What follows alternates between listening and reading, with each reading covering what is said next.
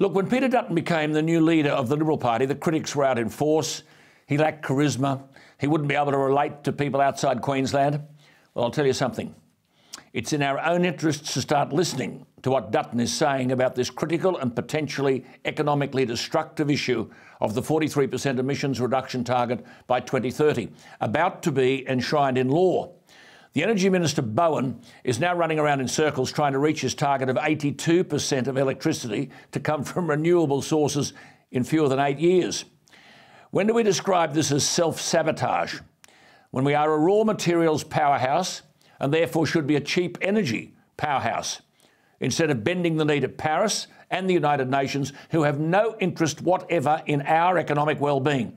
I have repeated over and over again the words of Maurice Strong, the discredited godfather of climate change, who said in 1992, that's how long this nonsense has been going on, and I quote, "We may get to the point where the only way of saving the world will be for industrialised civilisation to collapse.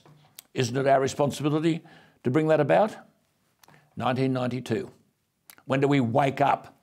Christine Stewart, the former Canadian Minister for the Environment, said, quote, "No matter if the science of global warming is all phony, climate change provides the greatest opportunity to bring about equality and justice in the world," unquote.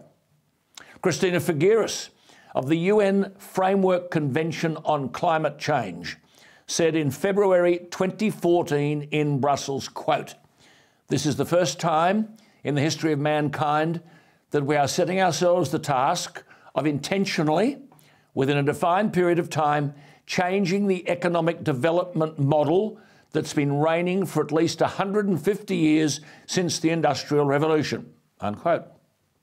Ottmar Edenhofer is a German economist, regarded as one of the world's leading experts on climate change policy. He said of the Climate Change Summit in 2010, the 2010 version of last year's Glasgow, quote, "Basically, it's a big mistake to discuss climate policy separate from major themes of globalisation. The Climate Summit in Cancun," this was 2010 in Mexico, "the Climate Summit in Cancun at the end of the month is not a climate conference, but one of the largest economic conferences since the Second World War." He said, "One has to free oneself from the illusion that international climate policy is environmental policy.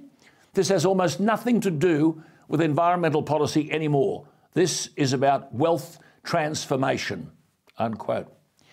Look, I guarantee Paris to peanuts that people like Albanese and Bowen, the lot of them, have never read anything by Edenhofer or Figueres, yet embark on this policy of self-sabotage, and to support them, endless emotional speeches, protests, yes, media editorials, and the big woke corporates fall into line. A UN-sponsored redistribution of wealth is the climate change agenda. China's got no intention of shutting down its coal-fired power stations and replacing them with weak, intermittent wind and solar. They want energy security and, through it, national wealth, and through that, military power. Energy is the lifeblood of every nation. China is leaving the West for dead.